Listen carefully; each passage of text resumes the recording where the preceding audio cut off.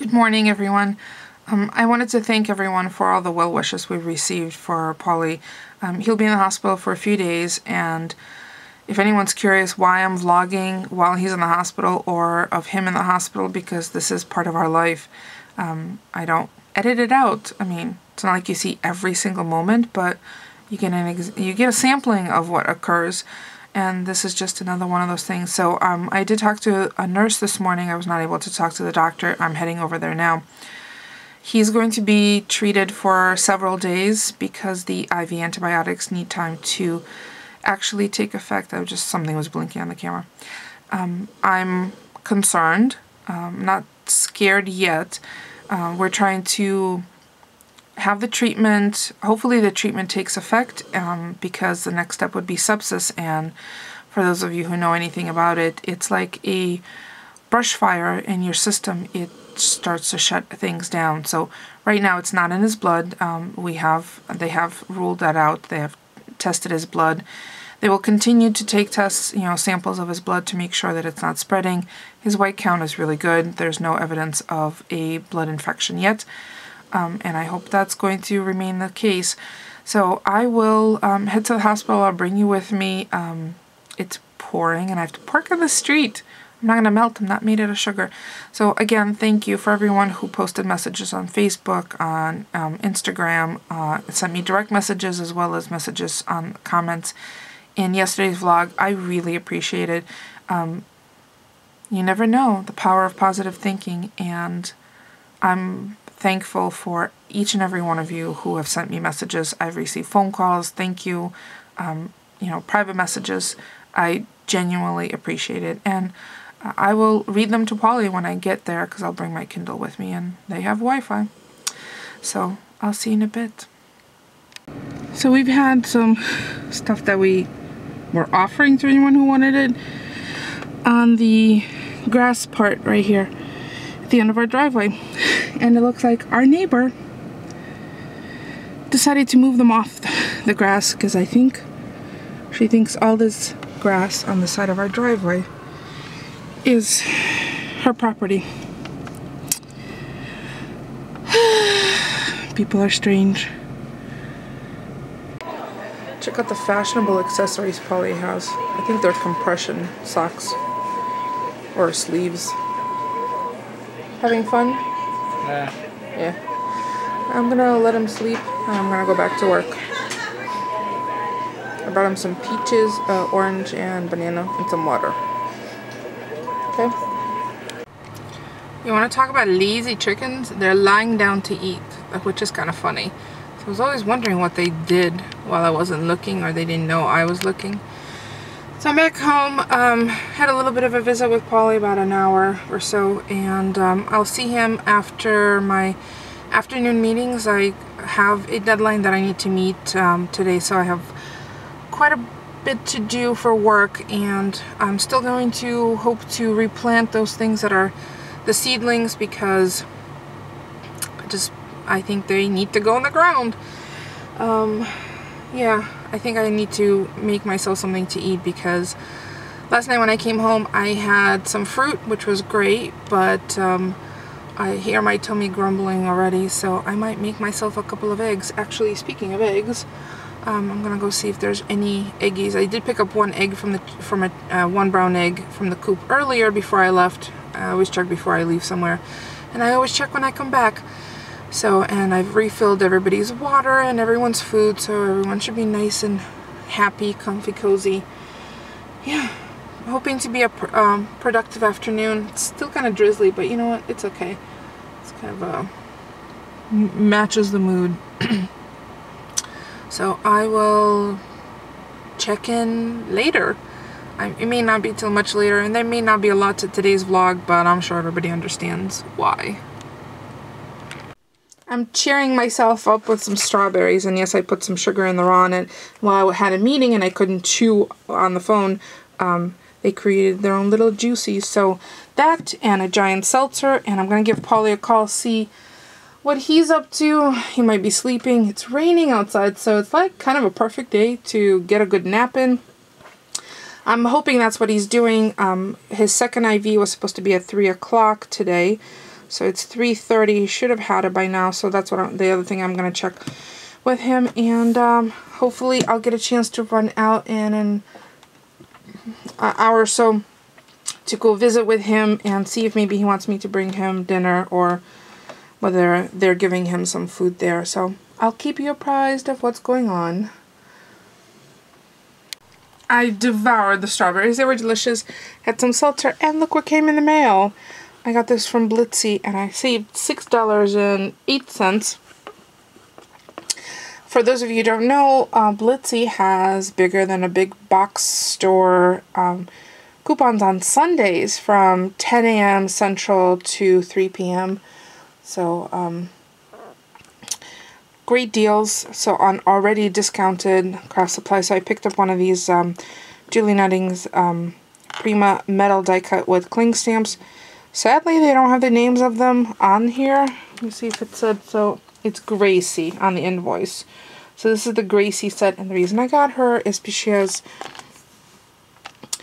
anime hair and boots. That's kind of how I saw it. So it's stamps. The stamps are underneath. Let me see if I can show you that. Now, the instructions say stamp, cut, finish product. I think some of these would benefit from being cut first and then stamped. I'm doing this one-handed. And I will play around with them. And I'm sure there's tons of videos already out there. I'm kind of late coming to this party. So here's the stamps. Here are the stamps. So you get the 2 different hair, or 3 different hair, an outfit, the doll itself, boots, and I don't know what that is. I have no idea what that is. But, and then there's the die. There are the dies. For example, this die, you can't really see whether you're lining it up properly because it's not clear all the way through. These would be very easy to stamp and then die cut because you can see, and the actual die cutting edge is right on the inside. So that's easy for you to maneuver over an already stamped image. So all the hair pieces and the boots. But the clothing and the doll itself, I think would be far more difficult to stamp and then cut. I think it would be easier to cut and then stamp. But I will play around and show you because, you know, I love show and tell. Now, if I can only find the time, right? So, yeah, that put a little smile on my face. I did call Polly and he's asleep. His roommate answered the phone, not sure how, because I think they have 2 separate phones. He might have gotten annoyed with it ringing. So I might just give Polly a call on his cell phone later, just to make things easier. And I'll definitely let him rest. I don't need to go there and watch him sleep, right? So I'll be productive here. I'm gonna go out check in on the chickens next. Hi, girls. Hi. Hey, happy drinkers.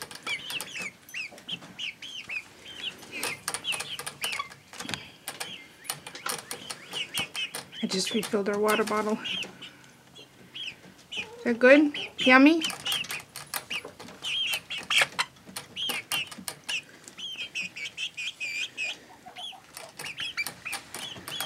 Okay. There were 2 more eggs, so I caught the egg eaters. Oh, I'm just gonna relax here for a minute. All my meetings are done for the afternoon. I do have a bunch of things I need to finish. Hopefully I'll finish everything today. And I can go visit with Polly for a little while after work. And then come home. And then take a nice relaxing bath. Look at them thirsty girls.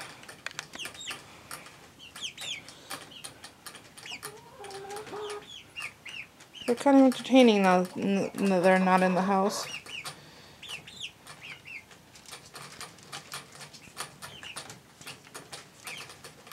I know they want to go outside, but it's so wet, and I'm not babysitting them, so I don't want a wily coyote or a hungry fox to take off with any of them. So they're here. And the big girls drinking from their bottles. I didn't really have anything to give to the big girls today, but if I make a salad for myself for dinner, I'll give them the trimmings from it. I might just make a simple salad, and I think I need to get another water bottle for the chicks.